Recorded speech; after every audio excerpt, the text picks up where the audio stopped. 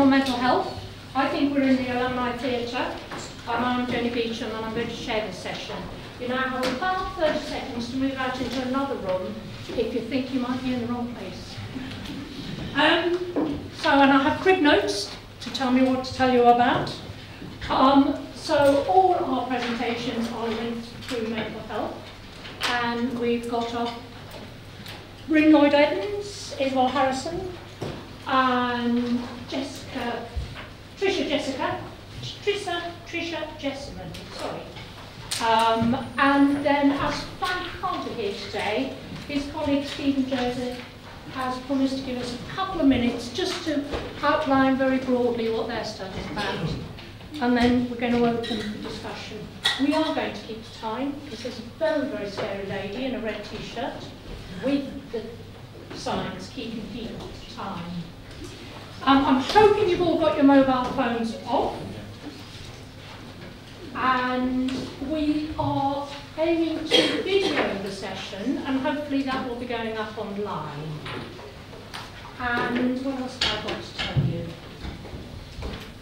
Oh yes, of course your slides are in your handbook. You will have already seen that. Okay, so that's enough from me. Let me start straight away and introduce our first speaker.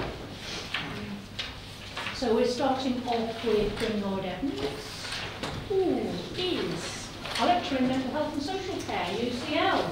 And Bryn's going to talk to us about his study. Do you want me to find it for you? Please, yeah, that'd be great. Once we've got through the technological challenges.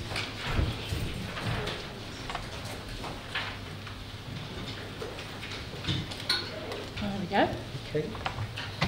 Thank you, Jenny. Hi, everyone. Nice to see you. Glad we've got some folk coming to our presentation here. So I'm going to talk, thanks for the opportunity to talk about our ongoing study, the Community Navigators Study, which is really about trying to develop and try out a project to try and reduce loneliness for people with depression and anxiety who are using secondary mental health services, so for people with quite severe and enduring depression or anxiety. Just to sort of be clear, we're all on the same page about understanding what we're talking about. So loneliness, first thing to say is just that it's a subjective concept. Nobody else can kind of observe and tell you whether you're lonely. It's how you feel that is what it's about.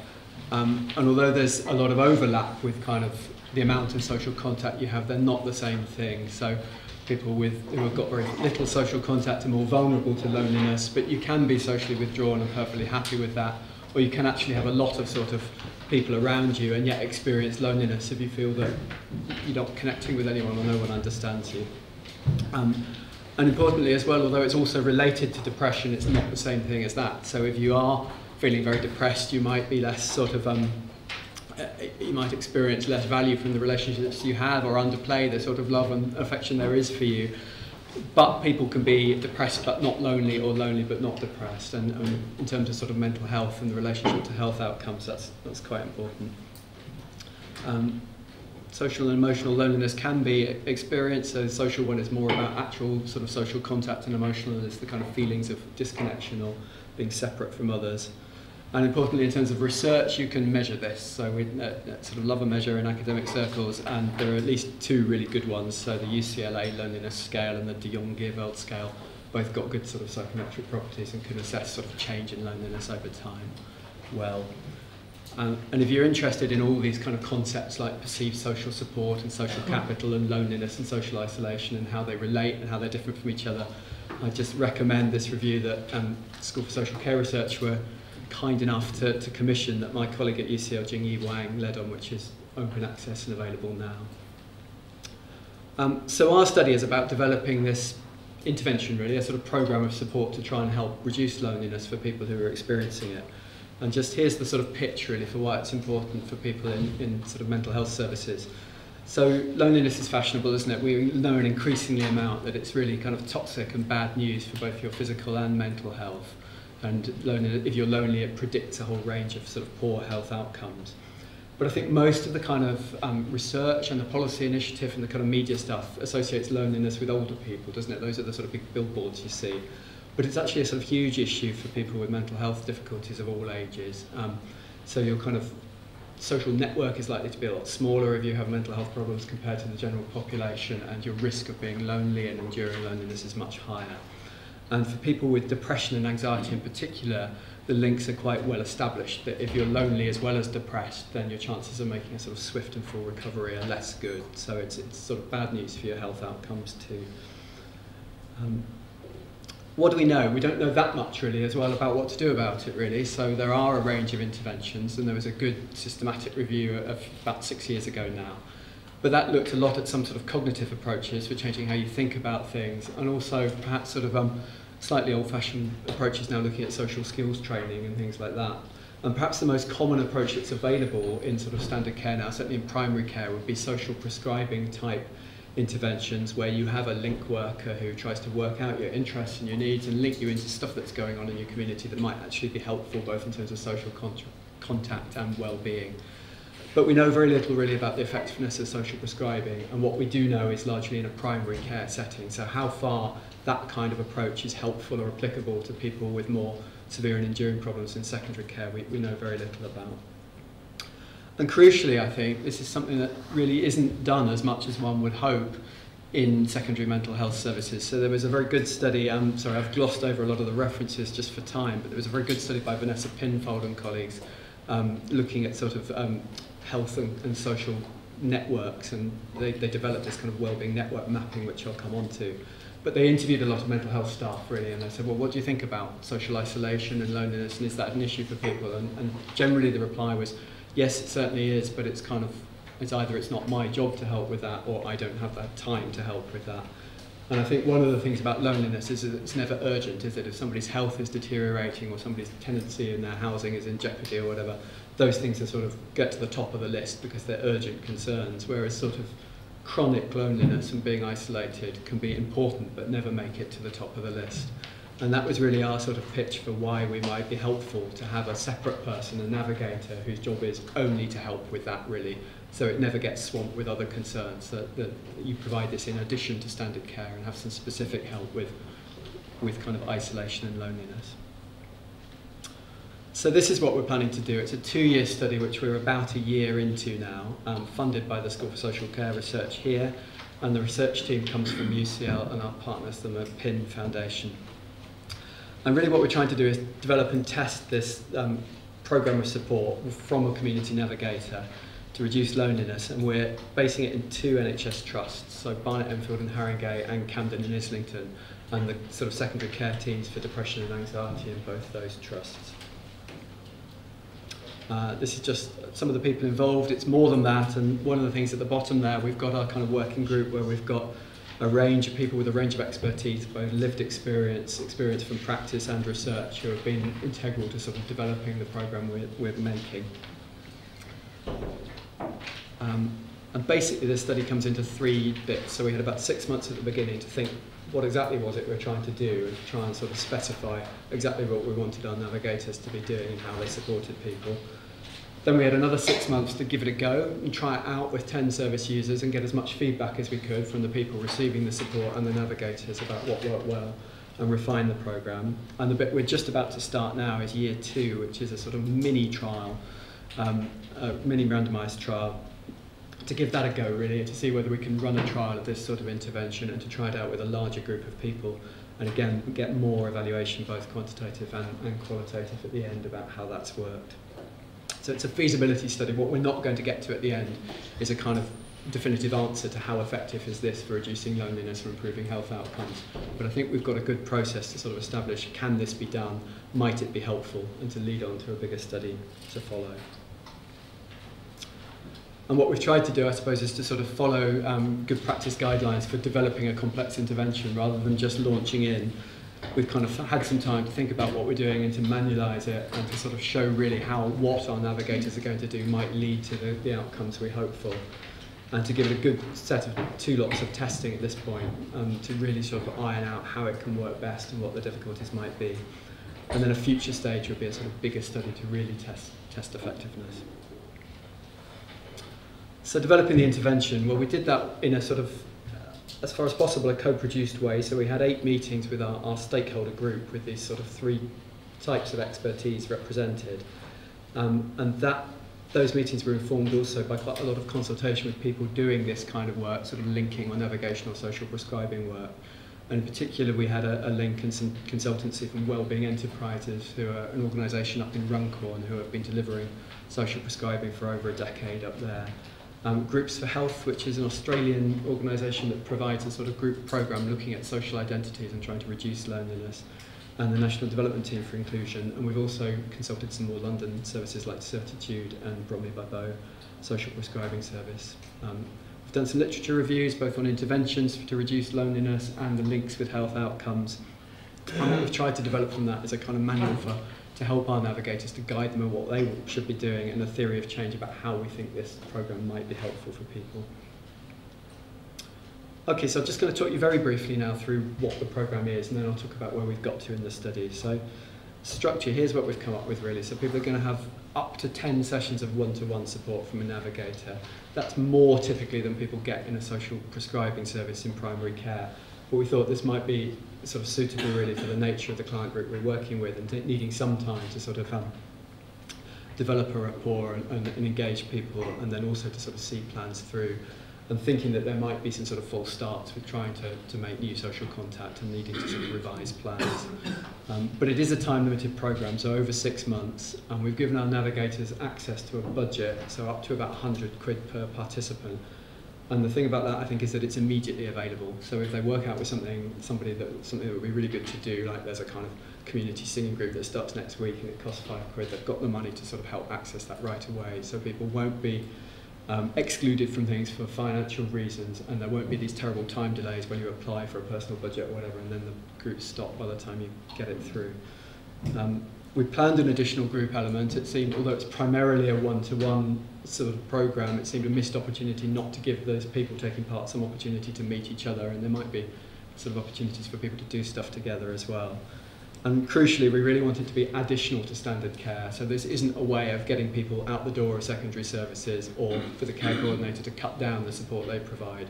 So it's trying to be meeting this unmet need. And the navigators are sort of based in secondary care and supervised by social workers within the team. So here are some of the key components. So 2 really crucial things are this kind of mapping people's social worlds and then developing a connections plan, and I'll say a little bit more about that in a minute. We're also building in some of the stuff about social identities from the Groups for Health programme, and we really wanted to be solution focused, so we're not trying to sort of deal with sort of long-standing problems or barriers, but to do what's possible and to focus on what people can do, so it's a strength approach. And we've tried to drum it into the navigators that other difficulties people might have, like housing or health or whatever, are to be diverted back to the care coordinator, so you just focus on social contact. This is a network map. Basically the idea is that before you plan things with people, you get to know them a bit, you get to know who people know, what are the assets in their life, what do they like doing, where do they already go, what's an interest with it, which isn't met at the moment. And here's a connections plan, which is basically just to try and make some sort of feasible goals with people about what they'd like to do. So if somebody's identified singing as an interest, if I keep coming back to singing, football, whatever it might be, then you have some sort of plan for how people are going to connect with people in that. If people have got some old friends they've lost touch with, what's the first thing they're going to do to try and recreate those contacts? And we've put it all together with quite a lot more information in a manual which will be publicly available by the end of the study. And I struggle a bit with theories of change. I think certainly at this point they're always theoretical, and how you hope a programme might work is not necessarily the same as how it does, and it will almost certainly be multifaceted in a complex thing like this. But one thing, helpful framework I think, was this De Jong-Gierveld framework, that there are 3 ways of trying to reduce loneliness. You either help people meet new people, and we've got some ways of trying to do that, or enhance what support people get from their existing relationships, and we've got some ways of trying to do that, or trying to change thinking as well. So we're hoping that our navigators can attempt to do all 3 of those things. We'll monitor how the intervention's going at both stages, so we'll get some basic data on how sessions are organised, what navigators do in the sessions, but also kind of use both our outcome measures and especially our qualitative work, I think, to understand how it's working, what people value from it, what changes and what doesn't in terms of sort of people's experience of it. Preliminary testing we've now completed. I realise I'm sort of, how am I doing for time now? Yeah, okay. So we've tried it out with 10 participants, 5 from each of our 2 trusts. We've managed to get the sort of management structures and organisation in the NHS in place,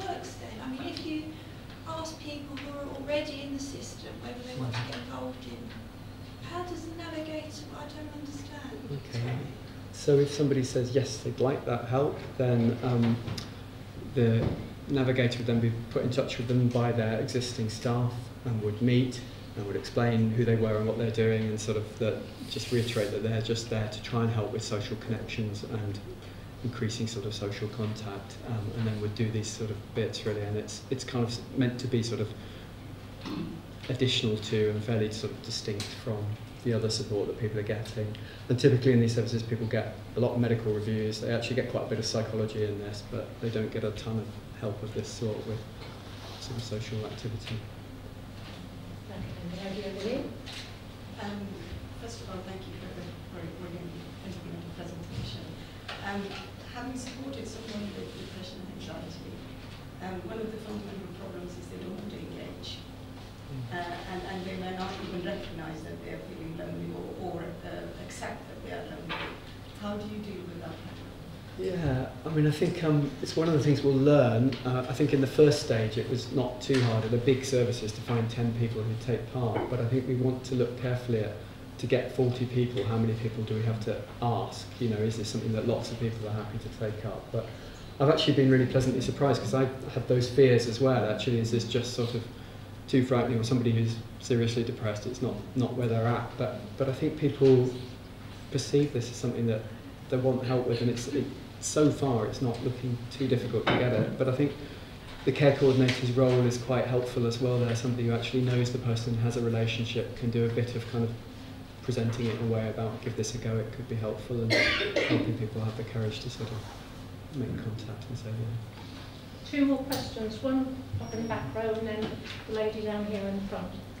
I'm Facebook. I work with Women in Cancer Support, and I'm sort of leading the strategy on community settings, so really good to catch up with you. Anyway, and we're looking at, we've got some examples of community navigators being affected by cancer around their social care needs. One of the things we've learned in terms of clinicians letting go is the barrier about all these people, they're not trained, the navigators. I just wondered what kind of training your sort of work as navigators went through and how you potentially managed that. Yeah, so we've developed a sort of training program that's sort of 5 days really, plus a kind of trust induction. I think one of the things that's helped is that the supervisors of the teams from both trusts have come and been part of that training program. So they kind of both, I think it reassures them that they've got their bits on sort of dealing with risks and the structures and those kind of things in, but also they get to meet these people, which I think, and through supervision it builds up some confidence. I think it helps in some ways that they're kind of trust employees. That creates its own difficulties as the risks of sort of losing your separate role and getting sucked into an existing system, but I think it increases confidence that people are working within a structure.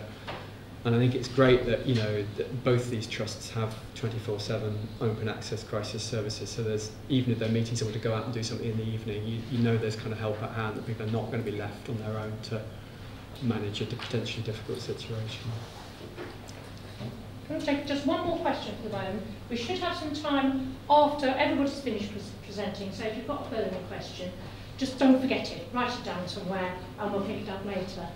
Very quickly, both of you, please. Just interested in the age range of your participants, because I know you said there's been a big focus on older people. Are you excluding older people from this, or is it all ages? Yeah, no, they're ageless services, but so we would see people over 65, but most people are between 18 to 65. Excellent, thank you very much. Thank you, Brady.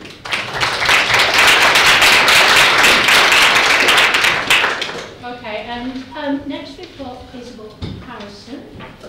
Isabel is from University of London, and she's going to talk to us about her study on social inclusion. And she did not needed. Nobody needs one thing. Excellent, thank you very much. Thank you, Jenny. I'm Isabel Harrison. I work at St George's University of London and also University College London, and I work on a study of social inclusion, and I'm reporting on a study which we haven't analysed our results yet. It's due to finish this autumn, but I'm going to tell you about the work of my research group on developing a measure to look at social inclusion in mental health. This is one of those times when I wish I could get on with varifocals, so please excuse the glasses on and off. Okay, so firstly, what is social inclusion? The area has been marred to some extent by differing concepts and definitions, first described by Durkheim in understanding the relationship between society, cohesion and health. And the words social inclusion and exclusion became sort of more commonly used in the UK and Europe when the EU came into being, and there was a need for a kind of unitary policy on it. However, presently still, so the words social inclusion and social integration are used interchangeably in both policy and research. And social integration, the latter, is more of a US term. In a review of measures from 2014, there was a very nice quote from a participant in a study looking at policy and social inclusion, who said that quite an elegant thing. Social inclusion must come down to somewhere to live, something to do, someone to love. It's as simple and as complicated as that.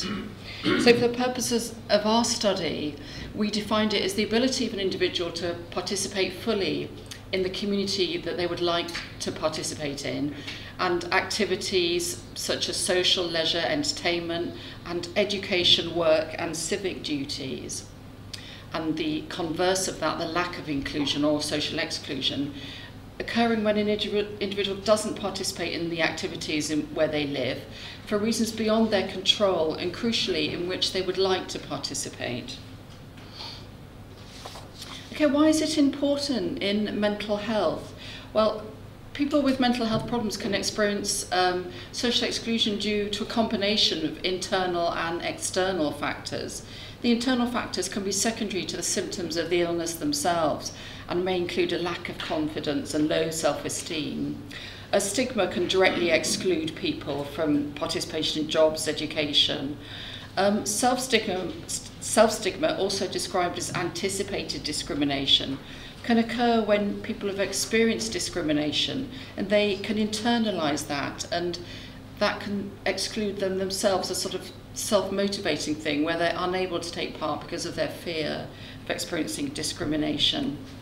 In terms of the illness course, exclusion can exacerbate the symptoms of the illness and delay recovery. I think it's evident as well that exclusion can be both a cause and consequence of mental health problems. In terms of policy, there's a recognition, the acknowledgement of the importance of social inclusion has led to it becoming a key aim in government health and social care services. And an improvement in the ability of health and social care professionals to assess and monitor social inclusion is required to develop more appropriate interventions. The Royal College of Psychiatrists have stated that improving social inclusion can be as important an outcome as symptom reduction. So why do we need to assess social inclusion in mental health? There's currently a lack of evidence about demographic clinical characteristics. So, for instance, whether there's any differential effect of someone's age, their gender or ethnicity on their experience of inclusion. And how the impact of different illnesses, so for instance how psychotic disorders compare with common mental disorders in the experiences of social inclusion. There's a need for interventions informed by empirical data and interventions determined by the needs of service users, so rather than a top-down approach, as being aligned to the recovery-based approach that's current now in mental health. So there's currently no valid or accepted measure of social inclusion in mental health settings.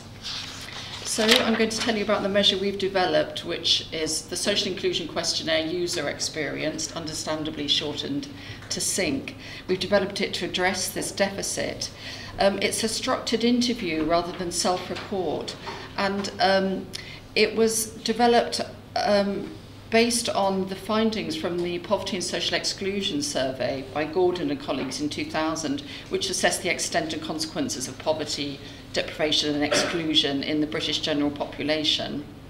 So it assesses participation in society, and it importantly assesses whether that participation is desired or not. So it includes a subjective aspect rather than a predetermined idea of what exclusion and inclusion is. The purpose of the measure is that it'll provide a structured approach for all disciplines working in mental health to consider, measure and address social inclusion. We predict that it could be used in care planning, to track change in social inclusion, to identify and evaluate the impact of any interventions, and to inform discussion about social inclusion between a practitioner and a service user. The study was piloted, and there were 2 papers published from the pilot. This one by Meze, who is the PI of the study, and colleagues, published in 2012, was on 66 individuals with a psychotic illness, and the findings were that social inclusion decreased following the diagnosis of psychotic disorder, and a greater decline in inclusion over time was associated with a longer duration of illness and older age. As far as the psychometric properties of the measure itself, it was found to have good convergent validity, with social integration domain scores found to be positively associated with quality of life, and concurrent validity was established with all the domains of the measure, demonstrating moderate but significant associations with the 6, which is a measure of social outcomes stroke inclusion in mental health care developed by Preeb and colleagues. So the current study I'm working on is to establish the psychometric properties of the SINC as a measure of social inclusion with a range of severe mental health problems to improve social care practice in adult mental health settings. So we're looking at further testing the validity and establishing the reliability of the measure. We want to describe and compare experiences across a range of severe mental health problems with a larger sample of 200 participants. And we're looking at factors associated with social inclusion. And one of the outcomes of the study is develop and pilot training for professionals in the use of the application of the measure. We're funded by the NIHR for 2 years. Okay, we recruit from 2 trusts, Camden and Islington, the north of London, and South West London Georges in the south. Quite diverse. Camden and Islington is quite dense, but the South Trust is more kind of diverse socioeconomically.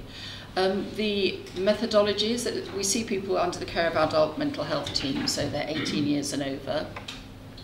They need to have had at least 1 inpatient admission in their history and have a primary diagnosis of psychosis, common mental disorder, or personality disorder. We see them longer than 3 months since discharge if they've had an admission in their recent history, so we're not getting a kind of a biased level of service contact and inclusion and exclusion in their community.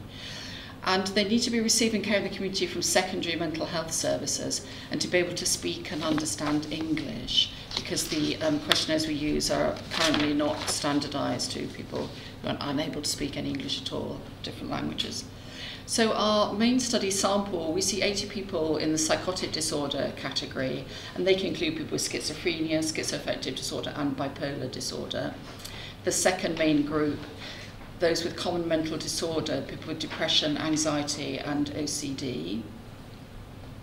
A smaller sample are those with personality disorder.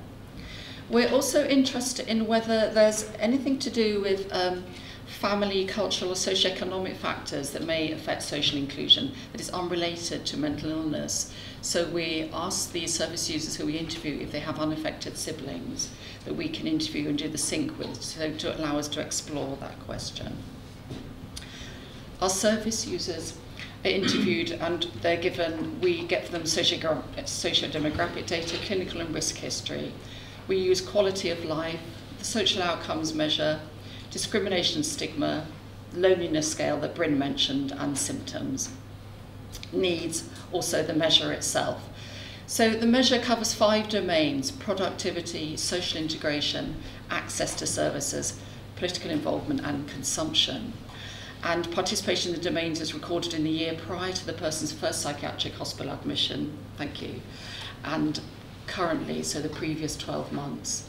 Scores for the 5 domains can be calculated with a higher score, denoting a greater level of social inclusion.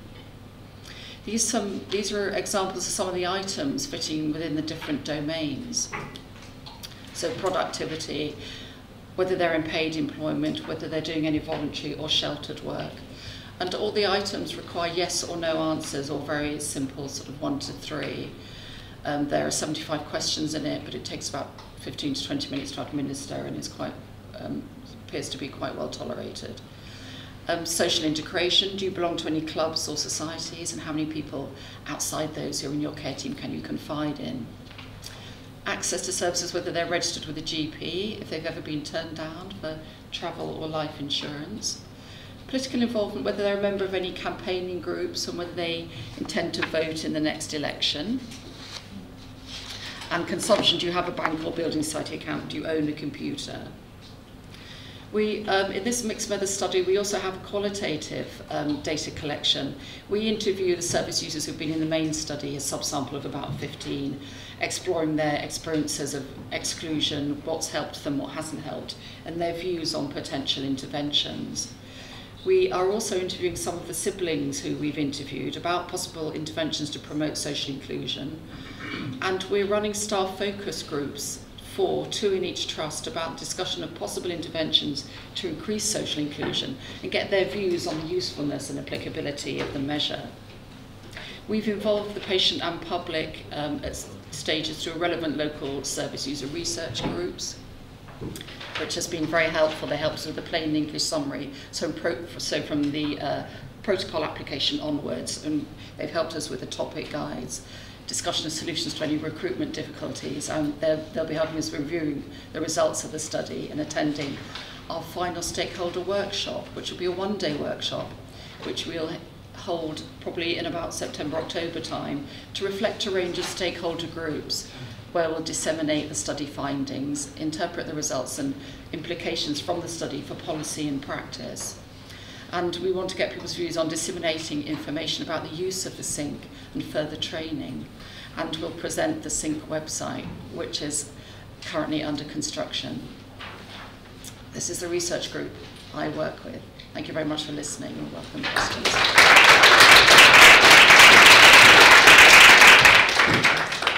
Excellent. And at the time you get an extra 2 minutes for questions. Okay, that was really interesting. Thank you very much. Any questions? Gentleman over here. Yes, thank you very much for your presentation. I'm David Morris. I'm Professor of Mental Health, Inclusion and Community at the University of Central Lancashire. And I head up a centre called the Centre for Citizenship and Community, which is all about engaging communities themselves in developing interventions that support inclusion and well-being. I just wanted to ask you about your assertion that this is a long-term policy of government. And I think I probably want to argue that most of the policies of government in the last decade have militated against the promotion of inclusion, because exclusion is clearly linked to inequality, and we've had a systematic way of really entrenching inequality, and people have been increasingly marginalised, not least people with mental health difficulties. That's led, I think, to the sense that government is not really very interested in this.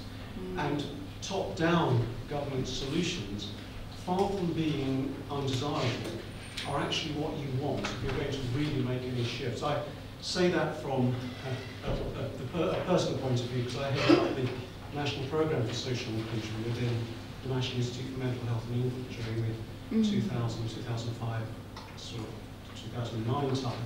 And that emerged from the Social Exclusion Unit's determination to make this a cross-government issue. And I think any progress we made on the sets of recommendations that were produced by the Social Exclusion Unit under the second Blair administration, any gains we made were made because government owned up, and government said that every government department is responsible for the impact of exclusion on people with mental health problems. And I have a slight concern that what we've done subsequently is to make it the business of the individual to deal with this.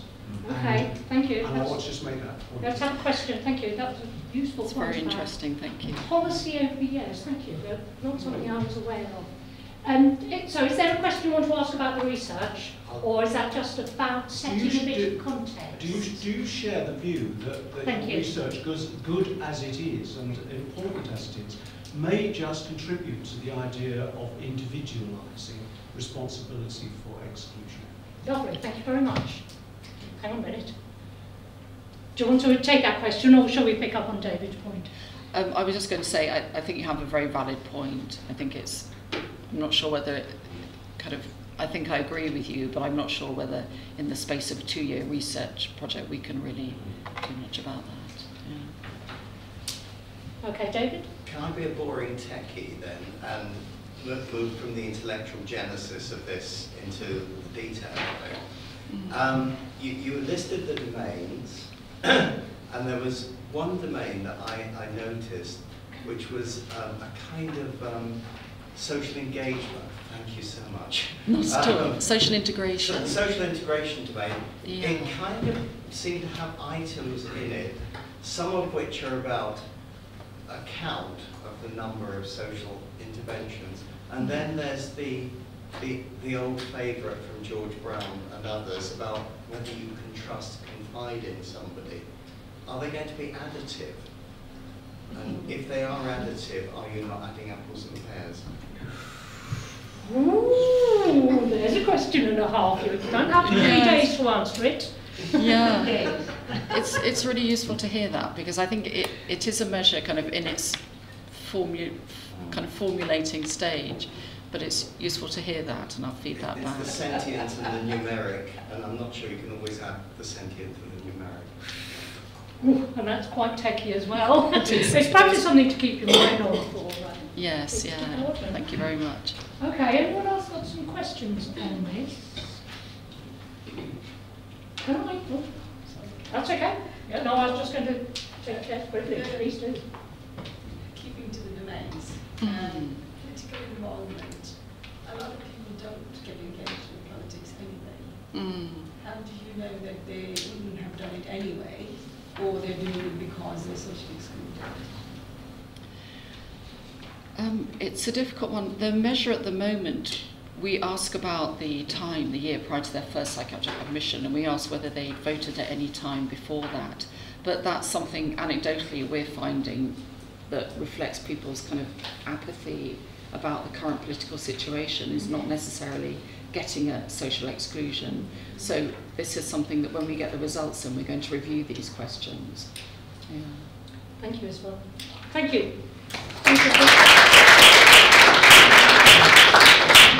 Okay, let's move on to Tricia, who is from the University of Bristol. And we're slightly moving our focus away from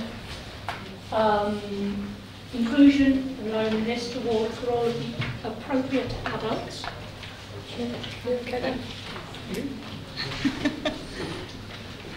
Wonderful.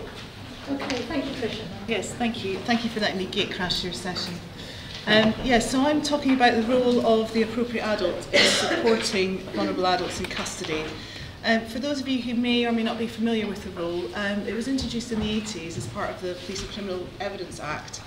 And the appropriate adult is someone independent of the police who comes in to safeguard the legal rights and welfare of a vulnerable person who finds himself in custody.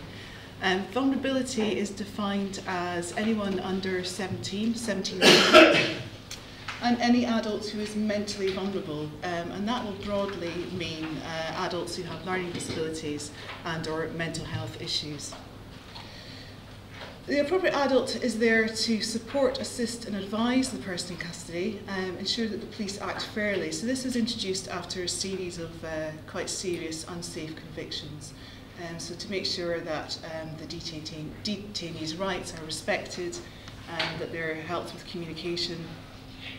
And the protection of rights includes the right to be protected from unfair questioning, that they understand the questions, they understand the implications of their answers, and to sort of avoid false confession, really.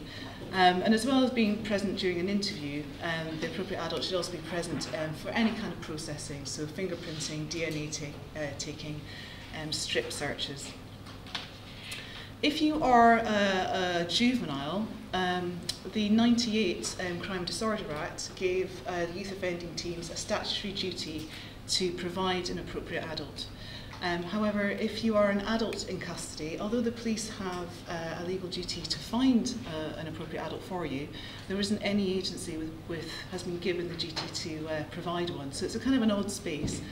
And so research by the National Appropriate Adult Network has shown that because of that lack of statutory obligation across England and Wales, there is provision, some of it from the statutory sector, private or voluntary, but the coverage is very patchy. So there are whole swathes, for example, of Merseyside, Birmingham, Wales is a huge, where there just isn't any service providing appropriate adults for vulnerable adults. So quite often the police are relying on friends or family, or quite often they'll drag someone in off the street, give them a quick rundown of what their role is, and stick them in the interview room with the vulnerable adult. They don't have any access to a dedicated service. And so it's likely that that's one of the main reasons that when we look at inspection reports of custody records, quite often, too often, vulnerable adults don't have an appropriate adult there to support them. So what we know about the prison population, the proportion who have mental health or learning disabilities, a lot more of them should have had an appropriate adult whilst in custody, but simply not there. We also know, well, that main point I just said, so too few of them are provided with an appropriate adult. That might be because there isn't one for them. It could be that custody officers are not very good at detecting vulnerability, or they might not want to because they know that that slows everything down. And they might not find one, even if they might not find an appropriate adult, even if they were looking for one. And even if one is found and sits in with the detainee, and there have been a lot of questions raised about the effectiveness of that. So they don't always understand the role. So are they there to protect welfare? Are they there to ensure due process? Is it a combination of the two? What do you do when those clash? They may be disempowered by the police, so it's quite an intimidating situation. And they might make inappropriate interventions. So there are examples from these studies where an appropriate adult is a friend or a parent. They'll sort of encourage the detainee to tell the police what happened, you know, and that might not be the best thing to do legally. Just being there, however, some research has shown can make things better. So just being an independent person can sometimes make the police behave a little bit more fairly. And research done by Harriet Pierpoint has suggested that it is ill-defined, so sometimes people don't understand the role. Are they there for welfare, as I said, or legal rights? There's very little actually looking at this from the service user perspective, and that's true of criminal justice research as a whole. So this review found only 4 studies which looked at service user perspectives, service users being adults with learning difficulties. But the 2 studies I could find looking at adults with learning disabilities and that experienced appropriate adults sort of confirmed that not all of them had one. Often where they were provided, it was a family or a friend, and they were conflicted about that. So although it's nice to have someone you know and that you trust, it does mean they find out things about you might not want them to do, and the impact of that on family life might be quite difficult. But they did recognise that what they wanted from the appropriate adult was someone there to support them with the feelings of fear, shame and sadness that come with finding yourself in that situation. So this study, it was part of a wider study funded by the SSCR, but we looked at 4 local authorities in England where there was adult social care involvement in funding a service, and spoke to 25 professionals. So that was a combination of managers of services, people who commissioned or funded them, and the police, and then those who acted as appropriate adults themselves. And then we also spoke to service users. So we had 2 focus groups, one with adults with learning disability, one with mental health, who had experience of arrest. And the idea was to compare and contrast the views of professionals with service users about what is an effective, appropriate adult service. I'll skip that one. So, starting with professionals, after the thematic analysis of what they said, that one of the first key themes that came out of that was that response time and availability are key. So all those facts that and stats about there's not enough appropriate adult provision, given what we know about this population, people are very aware of that. And this quote from the custody manager was saying, you know, their business is very time restrictive. So the PACE codes also say that, you know, you have 24 hours when someone is in custody, or you have to either charge or bail them. So that might sound like a long time, but if it takes a long time to get an appropriate adult, we can't do anything. And so the key performance measure for the police, and also quite often for people who are managing these services, having someone and getting them there quickly, and that's almost all that's monitored about the service as well.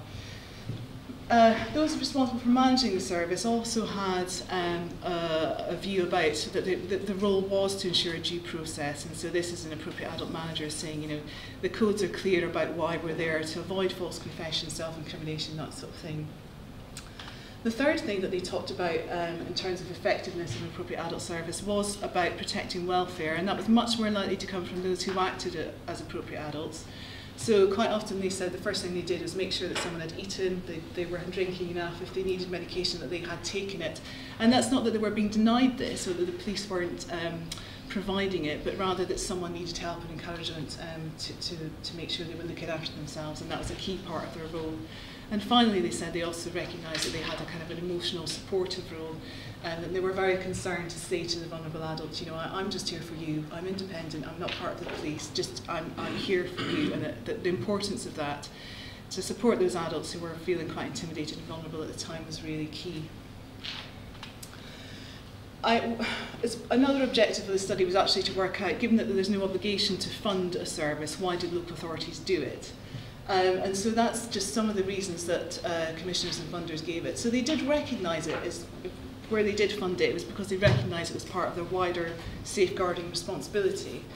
But they didn't monitor whether or not it actually had any safeguarding implications or if there were any benefits to them of providing appropriate adults. So they recognised that if they didn't fund a service, quite often it would be a demand on their own social workers and mental health workers, so that was one reason for funding it. And it was also to keep the police happy, so they quite often get a lot of demands from the police, and so that there were other issues around that as well. So but it was about them taking responsibilities as a local authority. But again, all they monitored when they did fund a service was the demand for it and also how often someone got there quickly. So speaking to service users, the themes that came out of there was that they confirmed that quite often they hadn't had an appropriate adult. So remember, there were 13 of them, and some of them had been arrested multiple times. And quite often they couldn't recall if they'd had one or not, so it hadn't had a huge impact on them. But 6 could confirm that at least on one arrest they'd had an appropriate adult. And for those who had had one, they said quite often it depended on whether or not they had a sympathetic custody officer, so whether someone that recognised they were vulnerable and was willing to spend the time getting an appropriate adult for them. Although others in the group said, actually it's down to me to self-declare that I have a learning disability or I have mental health needs, so it's not up to the custody officer to recognise it, I have to tell them. We did have one participant who was offered an appropriate adult but refused it and felt that it was quite a stigmatising thing to be offered, really, so didn't take it up on that basis. We then asked about, or they brought it up actually, whether or not it was better to have a member of their family or a professional. And the little bits of literature there is around appropriate adult provision from the service user perspective talks about this a lot. And there was no consensus in either group about which was better.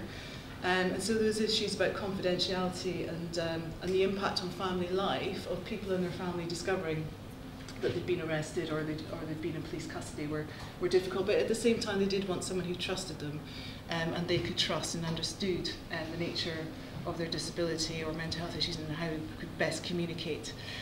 And those who had had a professional to support them, generally that had been, thank you, a social worker, they actually find that more disempowering. So, you know, this idea that the professional would be there to support them, they did not experience that at all. In fact, I've got a quote about that. So the first person here is talking about his mum. And actually, in this case, his mum was a mental health nurse.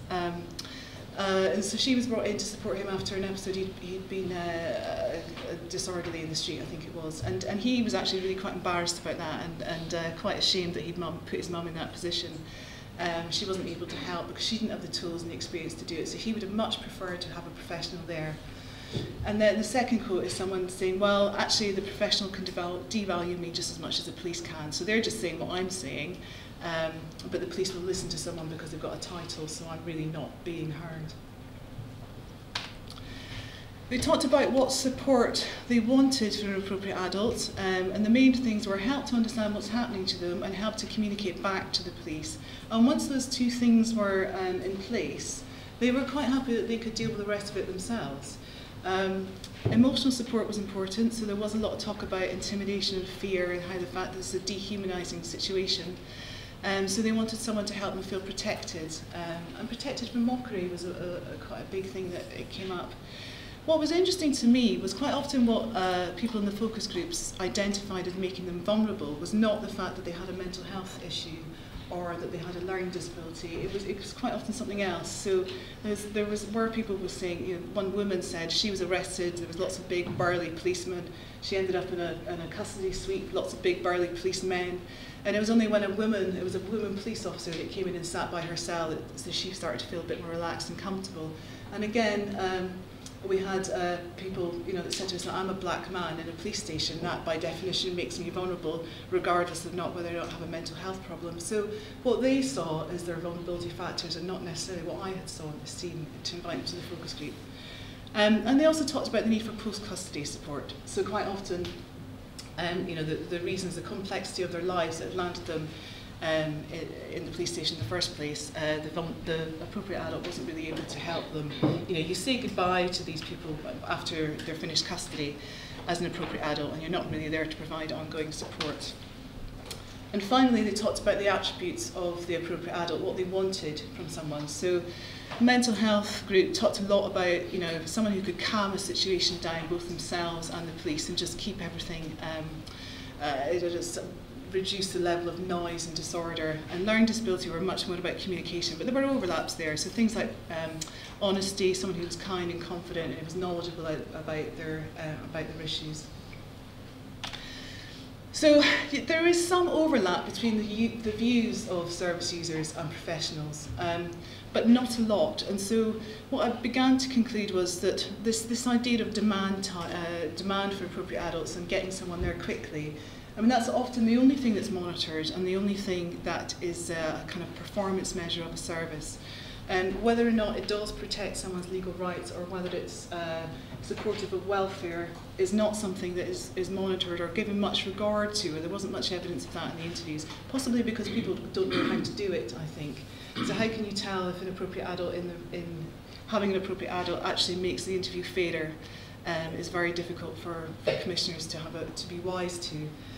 I think there is the difference, though, is that for service users who were much more about what that person is like, the demeanour, was not talked about at all. And so one of the reasons for that is that in the services that I looked at, and also there was a wider number of local authorities who responded to the survey, service user involvement is not in place with the appropriate adult scheme. So some of them will have user feedback forms, but there's nothing beyond that. And I think that might account for some of the gaps between what is offered and what is monitored and actually what service users say that they want. So sort of beginning to think about how we can do a bit more about that. And the National Appropriate Adult Network, who I mentioned earlier, have actually been alongside me with this study and have taken that on board, and that's going to be one of their key themes as they're supporting appropriate adult services over the next year or so. Thank you.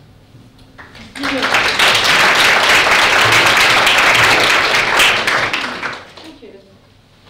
The idea of somebody just being pulled off the street to be an appropriate adult is the one that's going to stay in my mind. Okay, any questions? Okay, so I'm going to ask one. Okay. If I get pulled off the street to ask to be an appropriate adult, yes, I think it's fascinating. Does it happen very often? And B, would you get any information, debriefing about what your role would be? There is a paragraph that is read, and I am an appropriate adult, so I should remember it. But it tells you that you're there to protect the legal and welfare rights, but it doesn't really tell you how. It tells you that you're not there just to observe, that you can intervene. And that's pretty much it. So you wouldn't, I think it's unlikely you'd be able to perform the role well. I don't think it happens often that they literally will go out and pull one in off the street. I think what's more likely to happen is they'll get a family and a friend, as I mentioned, or they'll be phoning up the duty support team demanding that someone comes down, but that can take hours, because the support teams were telling us that if someone is in custody, then they're safe. We don't treat that as someone who we need to respond to immediately. Despite what the service user might feel. Yeah. Wow, really interesting study. Okay, anybody else? Two questions here, the lady here and then the gentleman there. I just want to know if you were pulled off the street and you said no, because I'm not wearing nothing for it, etc. Is there a legal penalty? So technically the interview should not go ahead. So the stick is that if a case gets to court and the magistrate or the judge were to say, actually, this person should have had an appropriate adult, it should be thrown out, but that very, very rarely happens. So the judges and magistrates tend not to wield that stick. But the penalty for the police is they're not actually meant to proceed. So I think there's no actual evidence of this, but what everyone thinks is happening is that makes the police less likely to identify vulnerability if they realise that actually it's going to take hours to get an appropriate adult. And there's no consequence for the person on the street?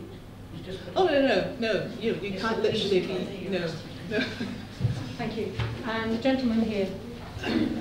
a suggestion rather than a question. In Greater Manchester, the Police and Crime Commissioner commissions a service for adults, and the 10 local authorities have worked together to create a single service for children and young people, and the two are now, if they're not combined, I think they combined on the first April this year. But there's a Police and Crime Commissioner who, for every area in the country, and my suggestion would be that you send your research findings to them all that don't have a service and say, there is, yeah. You know, this is also going to your local press. There is a bit, there is a bit of pulling and throwing about that. The National Appropriate Adult Network are aware of that, and that model has been presented to the Home Office, I think. I mean, they're the only people with money. So that's why I think that's happening in Manchester, and possibly it's happened a little bit in even Somerset as well. But it is, ultimately, it's meant to be someone completely independent of the police, which I think is why they're not pushing for it to go that way. Yeah, but commissioning independence is, there's a certain secularity there, but actually the organisations that use volunteers do tend to exercise their role fairly independently. So I'm just... Yeah, no, thank you. Thank you. Yeah. Okay. Thank you, Isabel. Sorry, thank you, Tricia. When I get dementia, that's what's going to go. For those of you who were expecting to hear Frank Keaton, you'll heard that he was going to come. But Stephen Joseph, his colleague, has offered to come and just give us a brief rundown on his study next. It will be brief. And he said we could run 10 minutes late for lunch. But Stephen's going to just talk to us for 2 or 3 minutes. Sorry, I've got the scary lady in the red t-shirt up there for you. Just to tell you a little bit about the study. And then we'll open up generally for some more questions. Thank you. Thank you, Stephen. Hi. Hello, everybody. Just to apologize on behalf of Frank. He left a voicemail for me. It's 8:30 this morning. And I didn't even get the message until I got here anyway. Just within the 2 minutes, just to brief you, you got the slides anyway. Slides very brief as well. Basically, it's about the aim is to look at it is called socially oriented approach to recovery for Black African and African Caribbean men. Because of the disparity, we're talking about social inclusion, you know, and it's just to identify what really, you know, what are enablers for social recovery, basically. And so what I need to just explain the aims of it, which is to identify what supports recovery for African Caribbean men, and also how services across the sectors are developed to support them better. Okay, in terms of methodology, what we're doing is across 2 sites, we've got Leeds and London.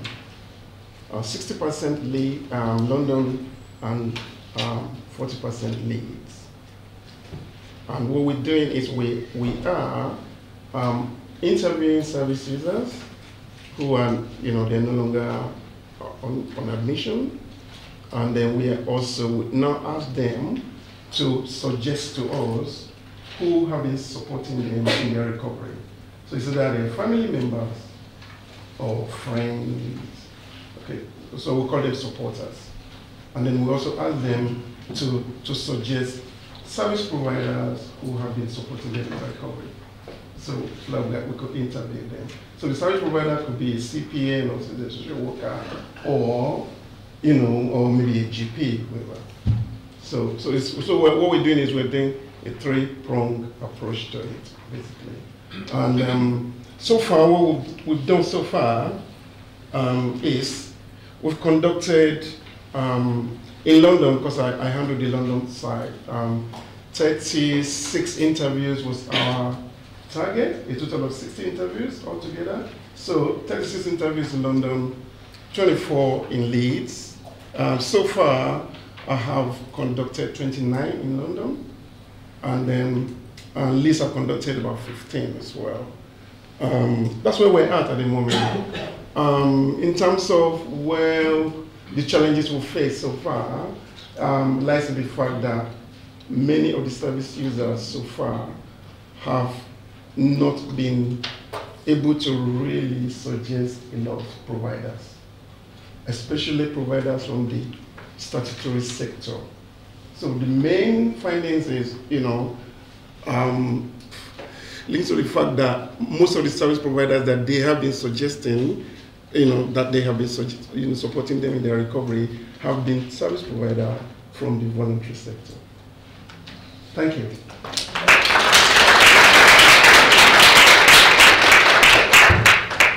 Thank you, Stephen. One of the things I like about the SSCR is that you get these sudden insights into bits of services that the funded research discovers, and it just makes you go,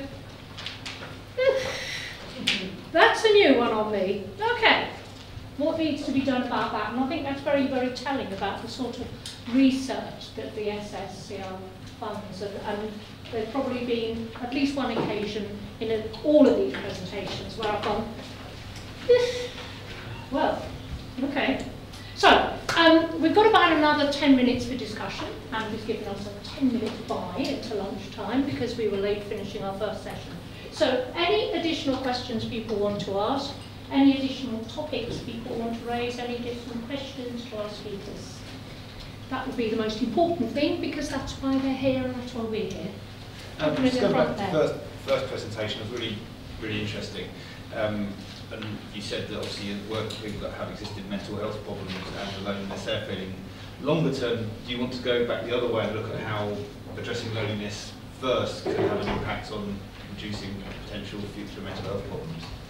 Yeah, so I think we know that that's right, that loneliness is predicted at the onset of mental health problems as well as poorer recovery of people with it. So there's a case for kind of preventive interventions, aren't there? And I suppose typically that would happen at a kind of primary care or voluntary sector level, rather than a kind of statutory mental health services. And I think certainly some social prescribing services can be accessed by people. You don't have to sort of hit a depression threshold before you're allowed to access the service. I guess that would be working best as well. I think there's a role for it for sure. Yeah, sort of public health.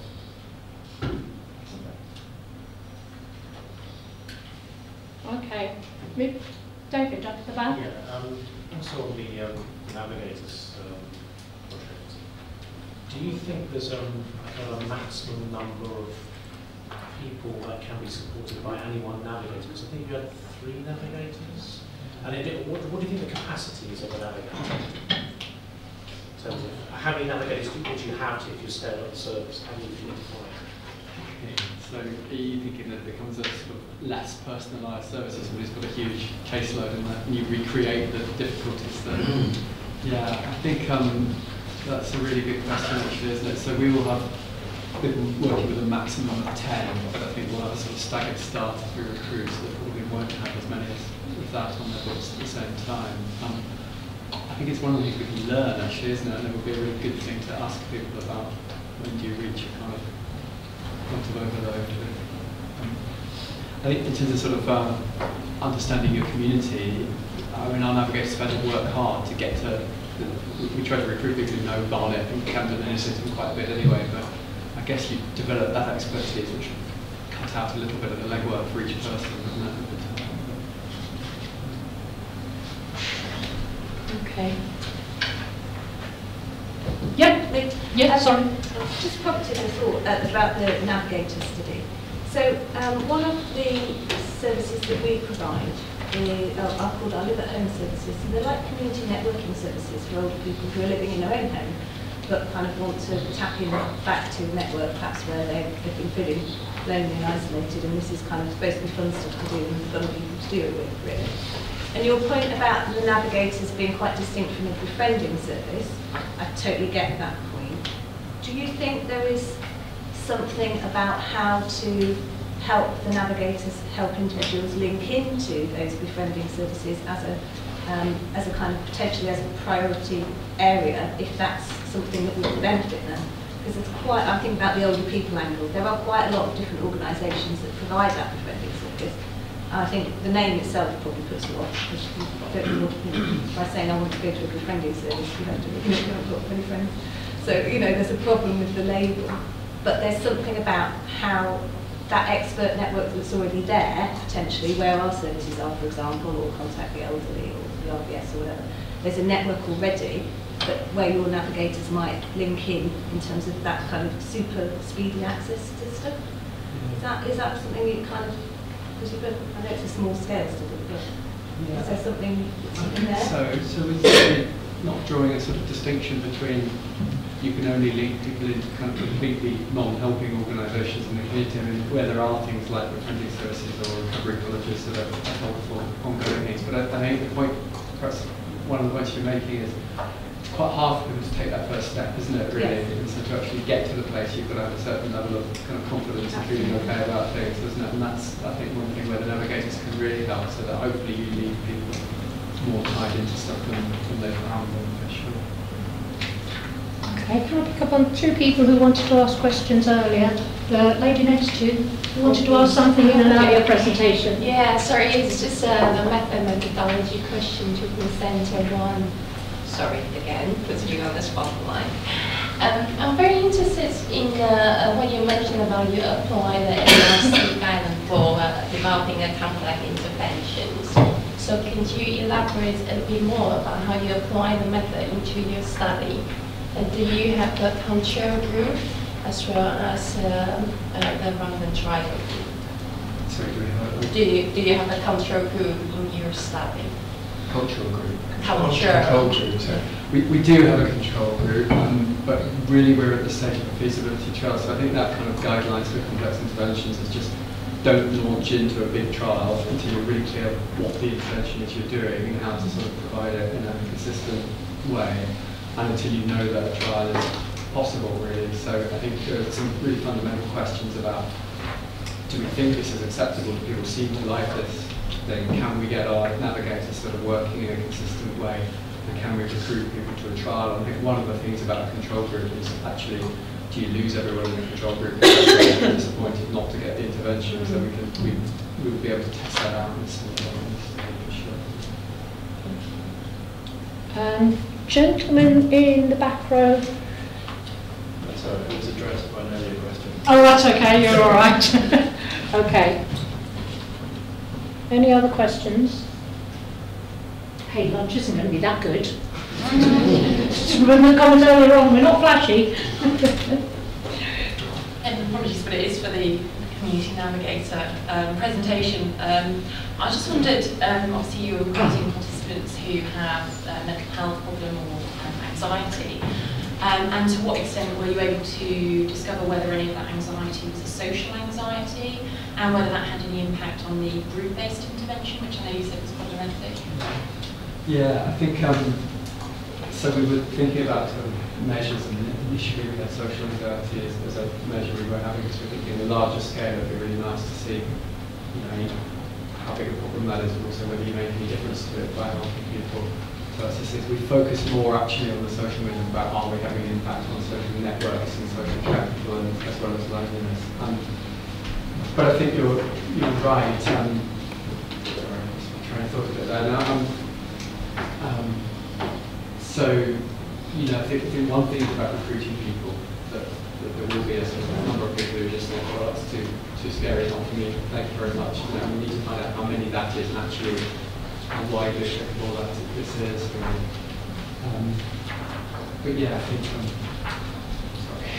sorry. Was there any impact on the group from social anxiety? Sorry, the group, of course. Yeah, I think that's right. I think there are two things with the group. One is that thing is it's quite scary, and actually part of the skill of the navigators is to find a group that really hits people's both their interests and people's sense of self and is accessible and feels okay to go to, and that's, any single group is not going to do that. And I think the other thing is just the thing about interest is really that, people are more likely to take the plunge and make this difficult thing for something that really fits with their personal identity, rather than a kind of here's a group which might be used to do, which is kind of possibly a bit harder to see.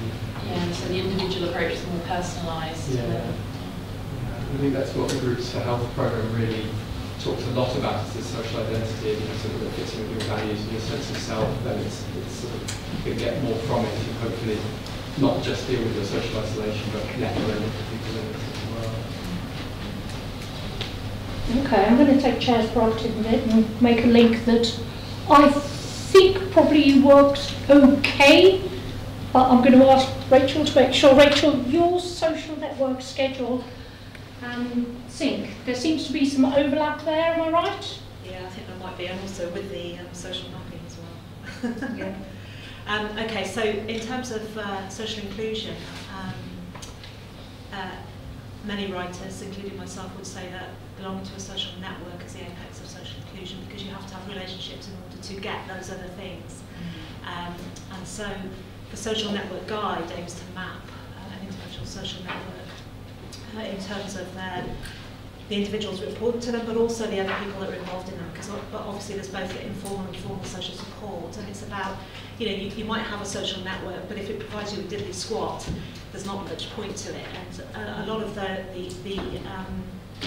issues around companionship relate specifically to loneliness as well. So there are a lot of things, I think, in relation to that, both in learning disability and mental health. Okay.